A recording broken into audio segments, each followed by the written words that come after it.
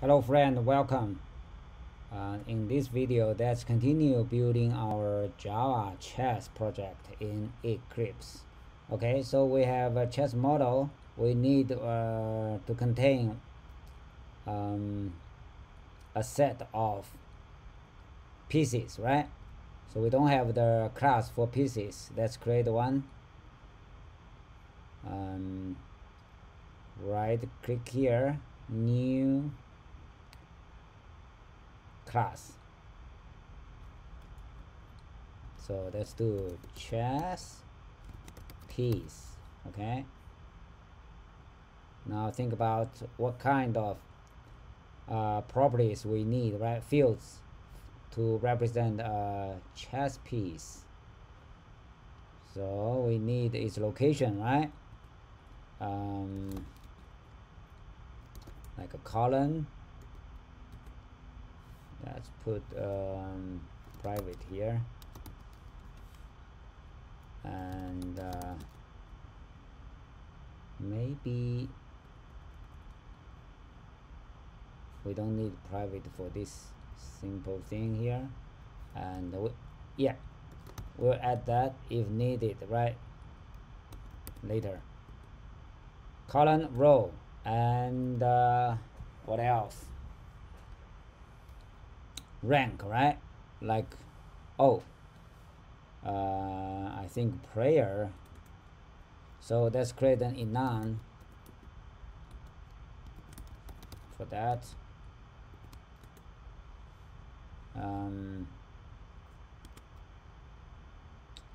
Is it like that? Enum. So we have white prayer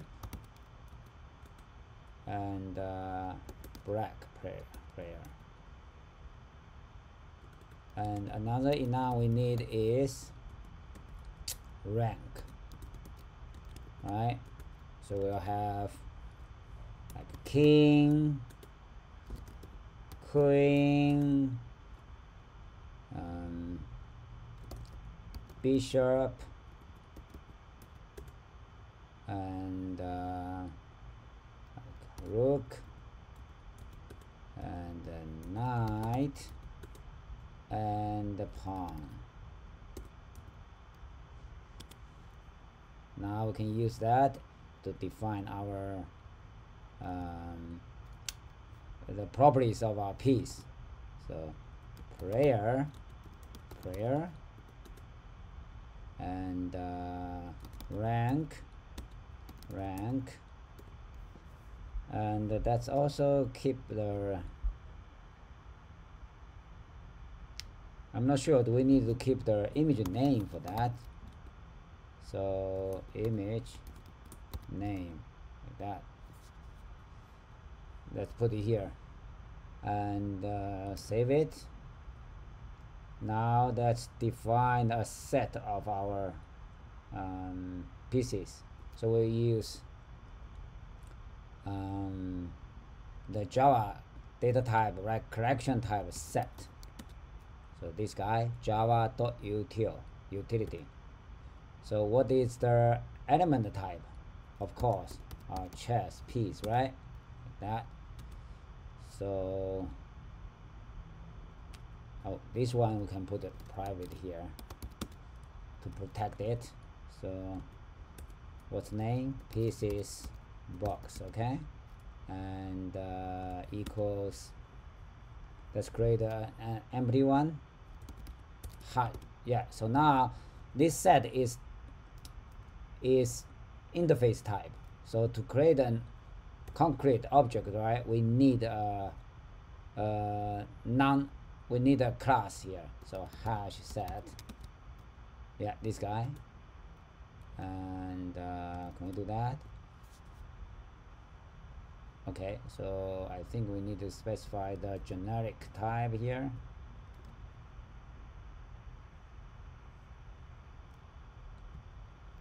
Wait a minute. The missing part is new. Is that okay?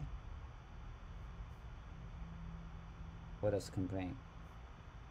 Add type arguments. Okay, so that's good. Type argument. Yeah. So now we have that. We can create a reset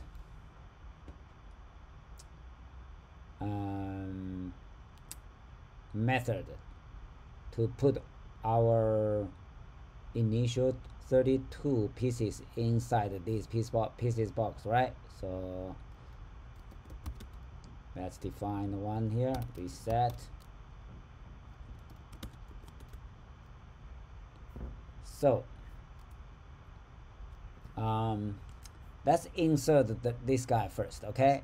So here, this is column 0, row 7 will be our black rook, okay?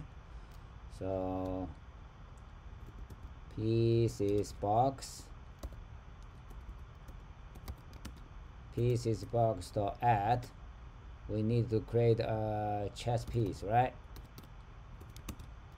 ChessPiece, and oh, I think we need a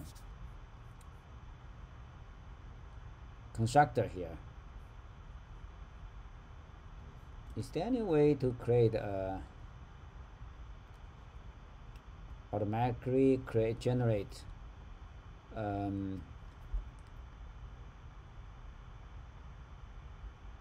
like constructor initializer for us?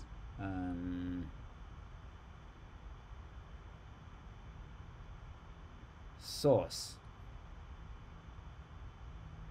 add import, clean up, generate element, comment, no, generate construct to using fields. Okay, maybe this one. Oh, nice. So select the super generate construct using fields. Okay, that's what we need. Generate. Oh, cool. It saves a lot of typing. Okay, and I think by convention we put this one at top, and yeah, that's the created constructor. Cool. Now save it, and we can go back to here.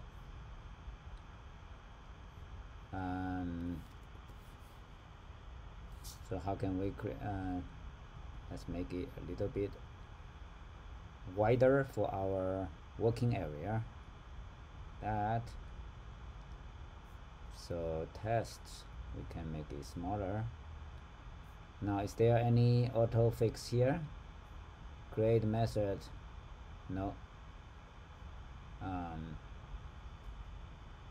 Is there any new create? No.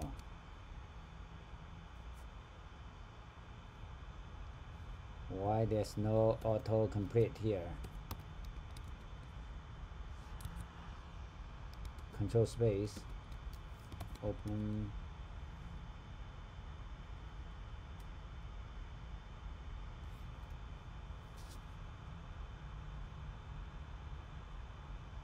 So that's added one by one. Okay, so column is 0. I don't think it's so stupid. Let's see if we can do like chess piece, p equal chess piece. Is there any interesting? There's no autocomplete for this guy. Okay, I have to add it one by one. So the order is column, row, player, rank. Okay, image name.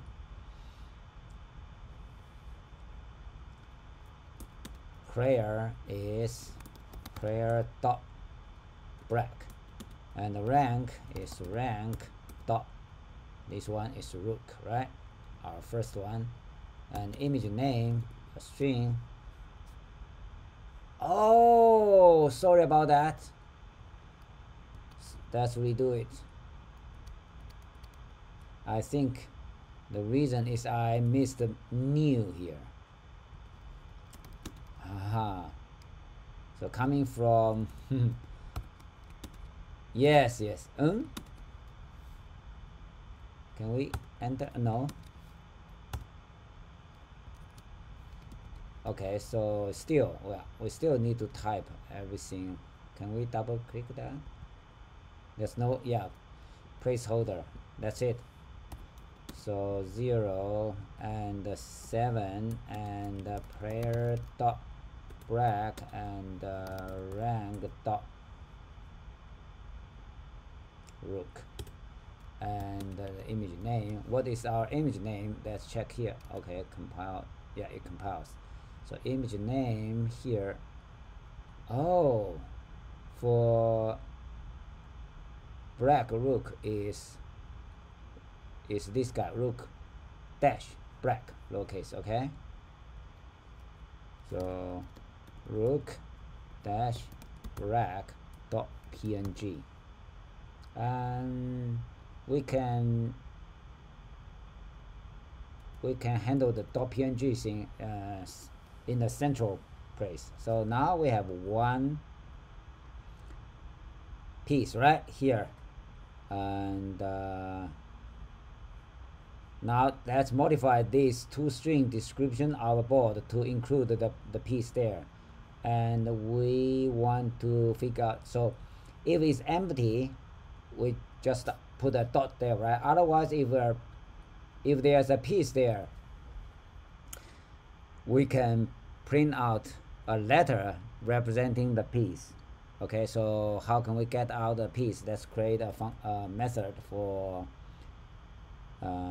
this purpose.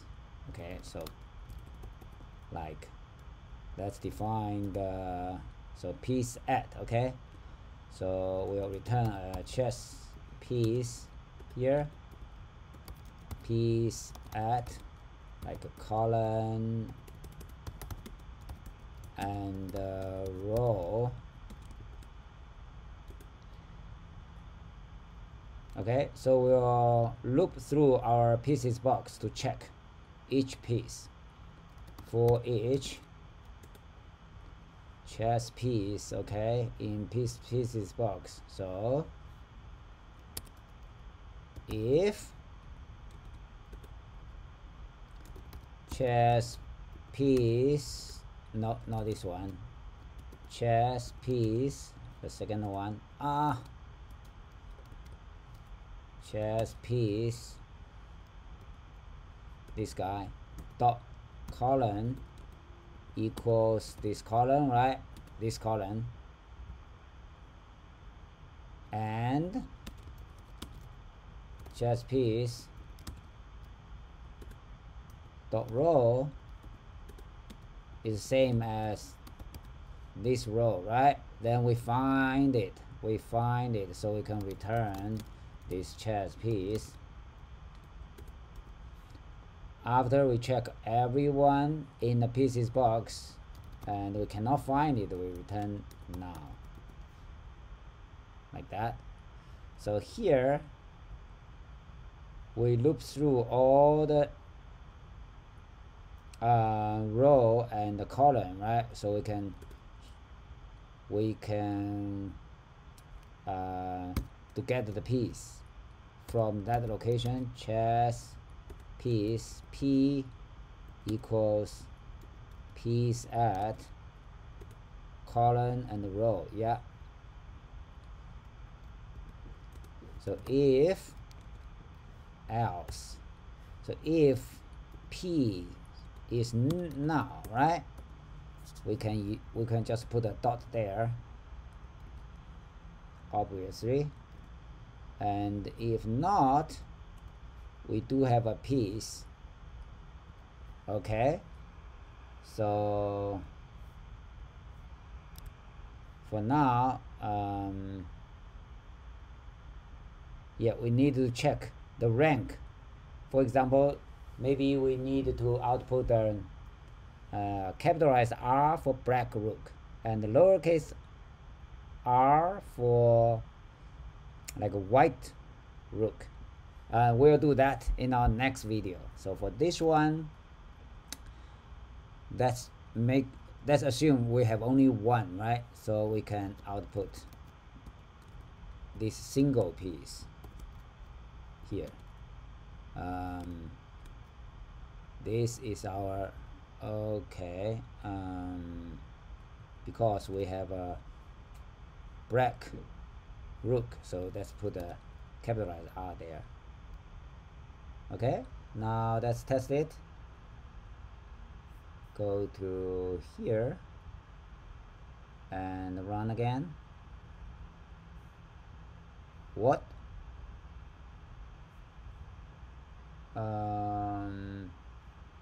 Oh, we haven't called this guy to add the piece there, so let's do it.